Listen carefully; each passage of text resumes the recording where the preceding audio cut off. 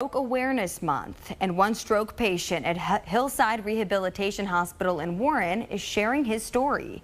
George Curl of Columbiana says he lost half of his muscle mass in just a matter of months. He suffered 2 strokes within days in September of last year. He says he would be in a very different situation if he did not go to Hillside. Curl went through the inpatient program there and is now enrolled in the outpatient program to help him move and walk better. He says he's going to continue to fight and get better every single day. At 77, I'm still ready to do what I can do, and I plan on making it to 100. So we got to get going. Curl and his wife Deborah both worked as nurses for several years. What an amazing story. We wish him the best of luck. Stick around. Eric is back in next with his full forecast.